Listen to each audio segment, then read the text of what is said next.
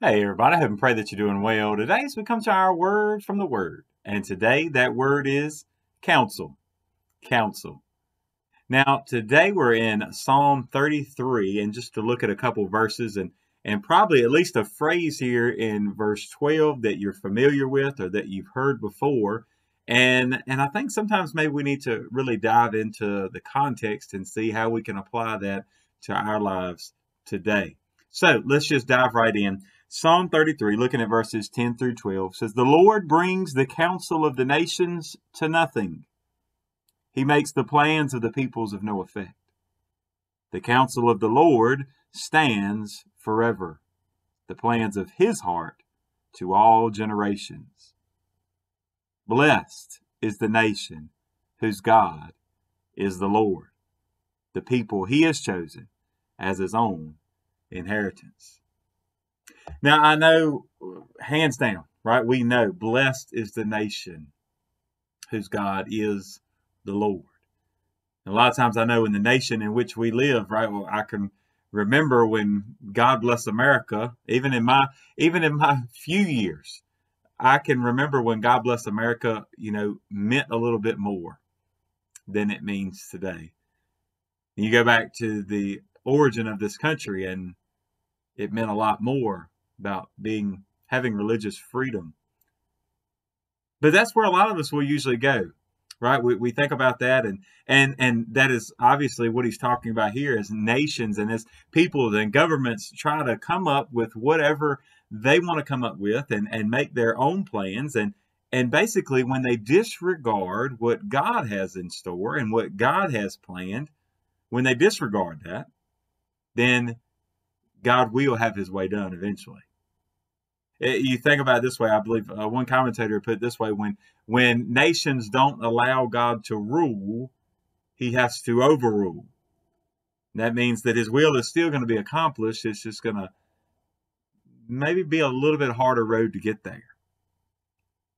And I know we can look across our nation today and we know and we understand that the decisions that are being made at many different levels of government, from the top all the way down to the bottom, to over the whole nation, even to local governments, that we can see Satan at work. And we can see that people have not taken the counsel of God. You say, but what does that have to do with me? Well, first and foremost, we need to pray for all of our leaders. Like them or not, it doesn't matter. The positions that they're in, we need to pray for our leaders, and we need to pray that God will work through them. No matter who they are, no matter what they're doing, God can still make a way. I just encourage you, if you think that some ruler that's going the other direction, that's going away from God's word, can't be used of God, can't be turned around, then I just tell you, look in Daniel, look at Nebuchadnezzar and what happened to him, and the change that happened that God created in him because of what he thought he was going to accomplish. But even besides that, I think about the application for us today. And there I told you that phrase in verse 12, that happy is he, blessed is the nation whose God is the Lord. But then also notice how there at the end of it said the people he has chosen as his own inheritance. Now we know within the context that he's talking about the nation of Israel. Blessed is the nation of Israel. Blessed is the nation whose God is Yahweh, the one true God.